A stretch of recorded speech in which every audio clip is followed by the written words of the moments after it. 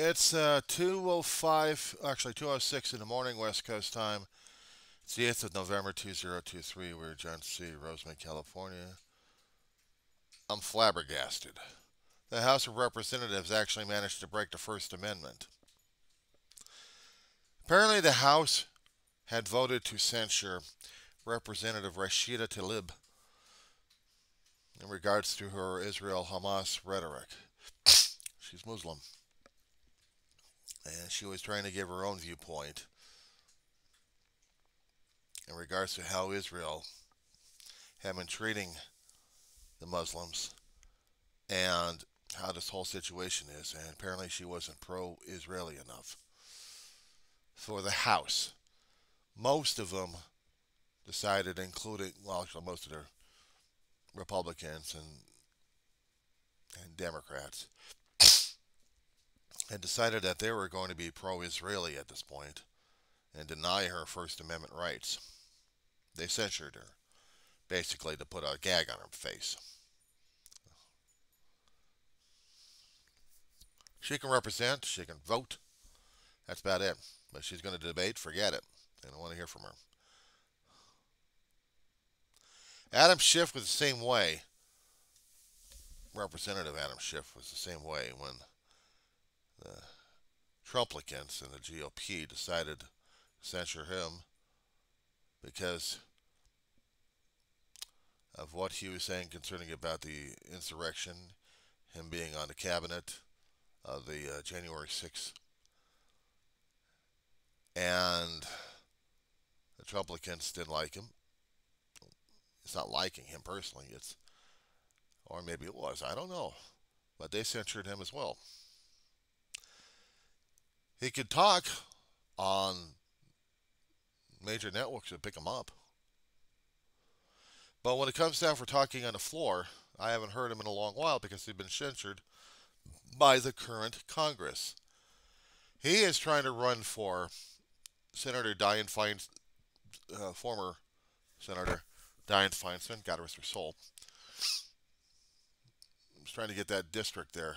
And a few others are gunning for it as well for the California Senate.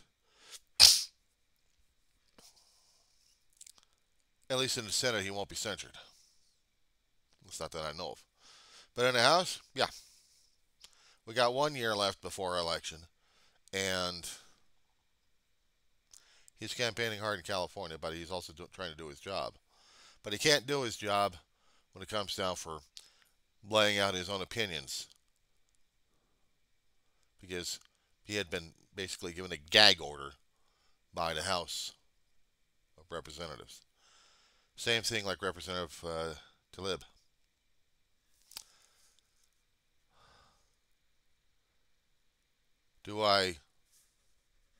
What's my opinion on this damn thing?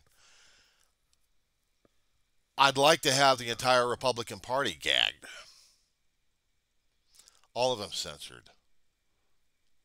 For the ones who actually supported her, no problem.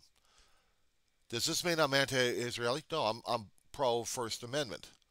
Even she should have an option to speak, and she can speak on the networks. She just can't speak on the House floor. She can speak outside the House floor. She can have conferences that way. She can talk to people about it, but not where it's needed the most. Recorded, live, on record, or even on tape for the public. So she has to make her comments outside. They haven't completely stripped her of her First Amendment rights to do so. There's no way in hell they can do that. Unless, of course, they're going to be changing the law, and that still needs Senate approval, and that needs presidential approval on that one. They're not going to do that. But they basically silenced her on the floor. What did she say that pissed him off? Well, she doesn't support Hamas, but she supports the Palestinians in their cause. I mean, basically, Israel is being more of a bully at this point. Now, a long time ago, yeah, they were persecuted, prosecuted, executed, without a trial or anything else, but just for them being Jewish. And now, Anti-Semitism is running amok like crazy. I mean, the Jews needed a homeland. United Nations tore out Palestine and put the Israeli settlers in there, and they were supposed to have a two-party, but they didn't. The Israelis got too strong, multiplied, and became more dominant than anything else people have seen. More dominant. To where they're going to be dictating terms to the Palestinians. They'll take over the Gaza as Netanyahu wanted. He didn't say clearly what his military objectives were except to get rid of Hamas. And basically he was going to get rid of the Palestinian Authority, basically. Overruling them. Except maybe in civilian matters, but anything else. The Israelis will occupy. They're going to have an uprising. Worse. They want to get rid of Hamas, or they're trying to get rid of the idea of Hamas. The problem is they can't get rid of the idea of Hamas. It's already been settled. It's already been established in there. They can get rid of all the physical entities, but it's already been there, and you already got indoctrination left and right. Thank you very much, Israel, for that one. Yes, you have a right to defend your homeland. But to exterminate people in the process, you just became Hitler. Yeah, I'm probably going to get censored on this one here too by Facebook. What I'm saying is they became their own worst nightmare. You're going to be going after an enemy so much and so hard, you become the enemy. And apparently there's reaction out there that they are putting out. They're fine with that. They said, never again, never again, never again, never again. This is our moment. This is our 9/11. They would have the 9/11 moment unless they have been pushing the Palestinian people so damn hard that they had no choice but to react. And they reacted like crazy. Do people keep forgetting what history is all about? Hell, even England had issues with Ireland, with Northern Ireland. Southern Ireland was part of the British Empire. But Northern Ireland separated because of religion. Protestant versus Catholicism. And they waged war in London and everywhere else in England. They call them the bloody IRA. Well, when you have the British pushing down on you. Where do you think YouTube came up with the song Bloody Sunday? Always wondered about that one.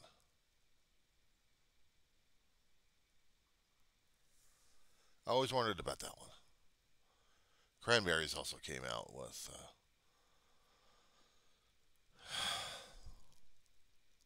Zombie Song. You listen to them, and you'd hear this. You'd wonder about where they're coming from the lyrics. Well, they're getting it from history. But they either, well, they learned about or something else, but, it's right in front of our face. Back in the 60s when we were going through the Vietnam crap. The ideal versus reality check.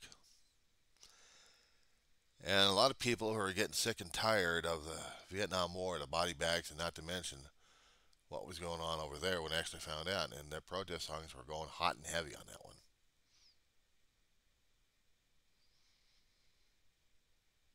A group called War had the song called War. Marvin Gaye was doing songs of this.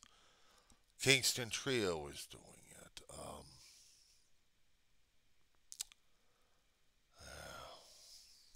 A lot of folk singers and rock and rollers were putting in their 2 cents. Woodstock. There are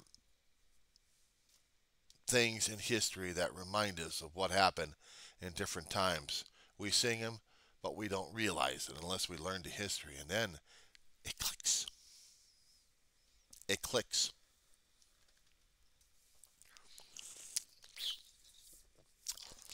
Things happening too hard and too fast. We can't understand why. But we don't like the actions. And the actions what Israel had taken was basically flatten Gaza. We'll start from the north, we'll head down south. They didn't have to declare it. They'd already declared a long time ago on that one. And he was a pain in the ass about it.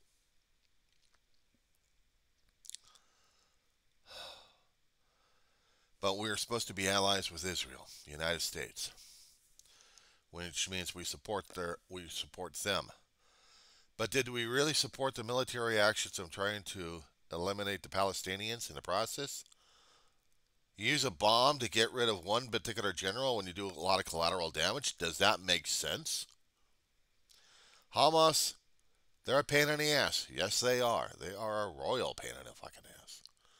Just like ISIS. Just like the Taliban.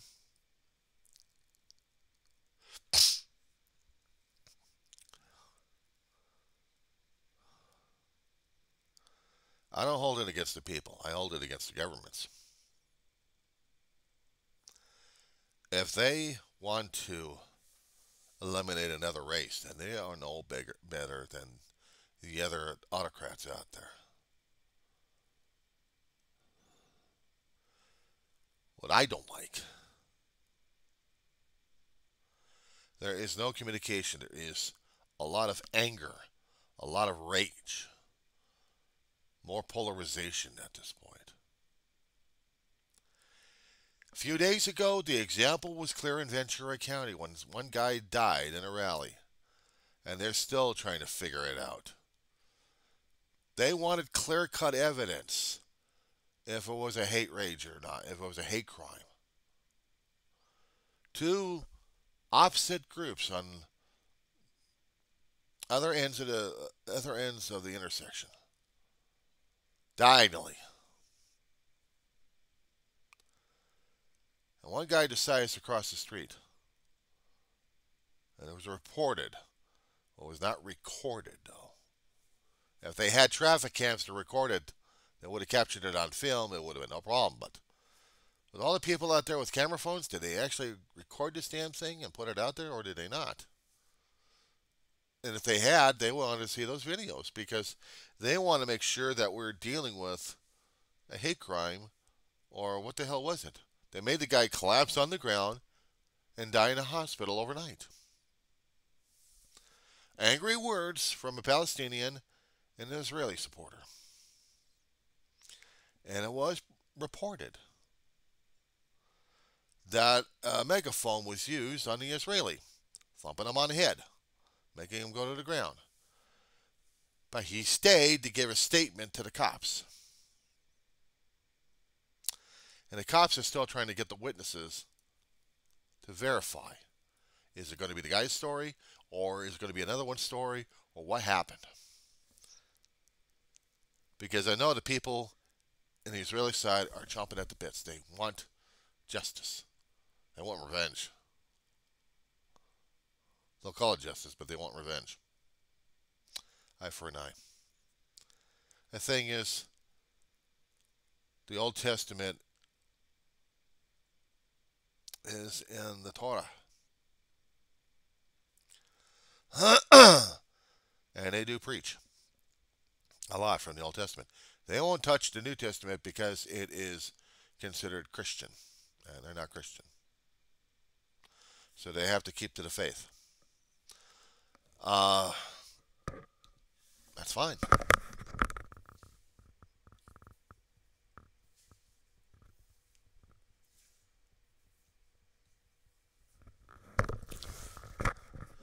I had a friend of mine. It was a family member. He converted so he could spend time with his wife more and more regarding the holidays and understand her ways. I don't know if he's still that way or not. We haven't communicated in decades.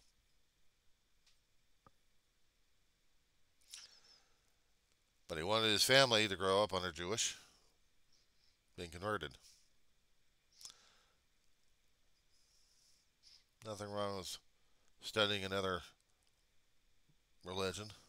I understand their aspects, whether or not if it's comparable to the one grows up under. But it's becoming more and harder to deal with these days because they hold the religion so hardcore it's not even funny. Somewhere there had to have been a commandment telling us to love one another. There had to have been something like a God can be seen by a lot of other religions, but they're saying the same entity. They're saying the same spiritual being in their teachings and writings. But it's gotten worse and worse these days. More polarized. The Christians who swore that they would believe in Christ's teachings would become the bloodiest, angriest bastards around because they say this is what Christ would have wanted. And they keep forgetting their own teachings. They'll go back into the Old Testament, but they keep forgetting what Christ kept saying. He was there to not change them, but to reinforce them. But the one commandment above he was trying to teach them on the Sermon on the Mount was love one another as you love yourself. Somewhere in there, I think in the subtle lines, as you love God. And if you love God, then why are you hating your neighbor?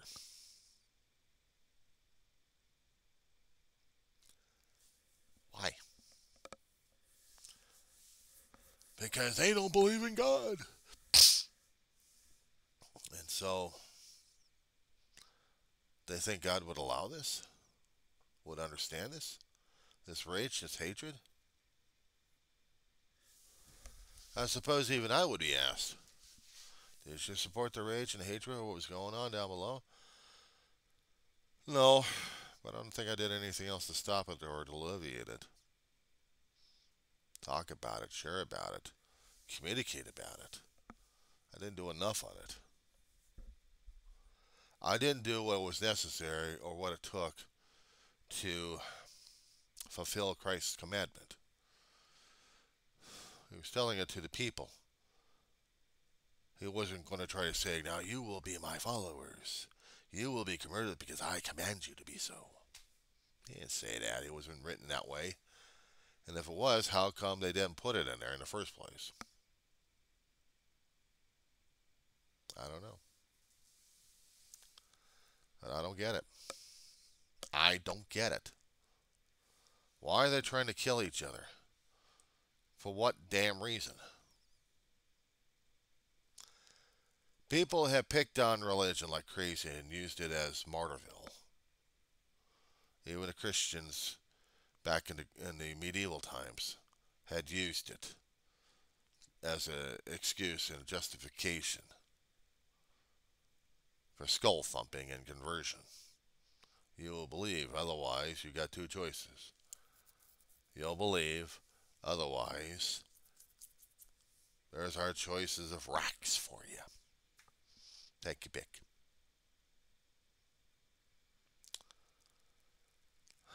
The Inquisition. We're going to convert your ass or else. We're going marching to the Middle East with our Christian armies and raise forth the cross and use it as a weapon against you. None of them paid attention to Christ's teachings. I think it was Peter or Paul, one of the disciples, who actually carried a sword for protection. He was going to use it to defend Jesus at all costs. And Jesus knew this, and Jesus kept telling them, don't do this. He who lives by the sword is going to die by the thing. Do you understand? Even metaphorically, it still applies. We use religion as skull thumping at this point over here. We use religion as conversion. We're going to pretend, and we're going to thump on your heads. You will believe, otherwise, and they'll leave it at that.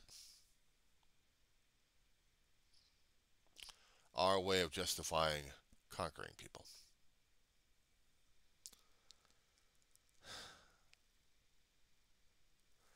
And it's no wonder some people don't like it. They don't want to hear it. They don't want to think about it. They don't even want to be part of that. But they can't help it but be part of it. And the others are just as gung-ho and gullible.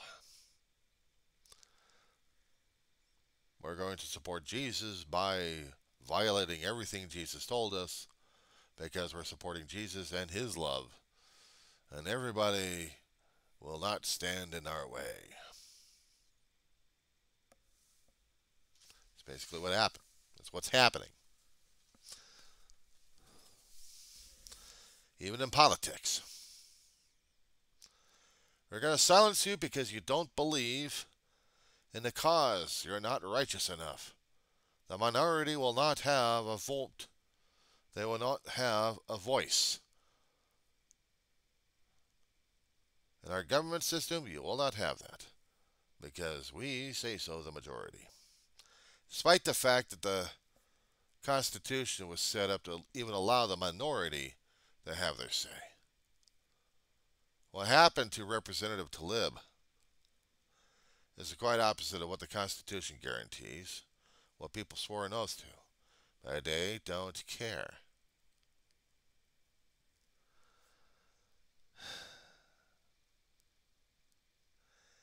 You know what frightens me is we get into a war worse than Mad Max, the first movie. Or worse. That nothing will be sacred. Nothing.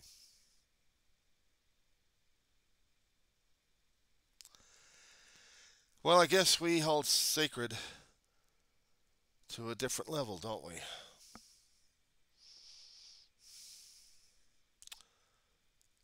I don't know. I've had pushback on my videos. Granted, I allow them that. I said a long time ago, if you guys got even negative comments, I want to read about it. Because I want to see what the viewpoints are. I appreciate the positive ones. And I also appreciate the critical ones because I need to see what the viewpoints are. Try to be open-minded. These days, everything's so damn screwed up, I don't even know what's supposed to be the reality check at this point. If Christ was here already, but if we're going by Scripture, he's not going to be, not yet anyway. We're not totally devastated and screwed up right now, and if there's going to be any survivors left, then maybe. But right now, if he actually does show up, how would the rest of the world react? Okay, how would I react? Let's put that for another video, shall we?